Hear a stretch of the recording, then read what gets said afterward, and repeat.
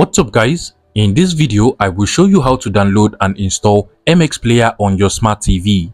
Over here is my Android smart TV, and just so you know, MX Player app is already available on the App Store or Google Play Store of your smart TV. So there is basically no need for you to start sideloading the app into your smart TV. To get this app, what you just want to do is to head over to the App Store or Google Play Store of your smart TV.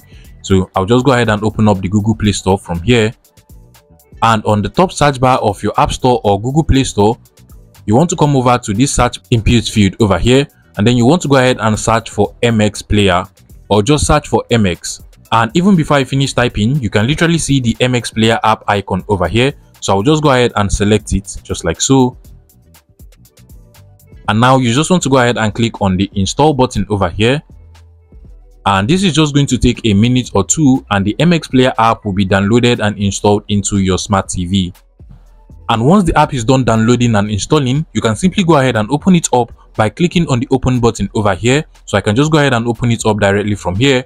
Alternatively, you can actually come back to the home of your smart TV, and from the home of your smart TV, you can come over to this app section, and if you scroll down over here, you're going to see the MX Player app we just downloaded and installed into our smart TV over here.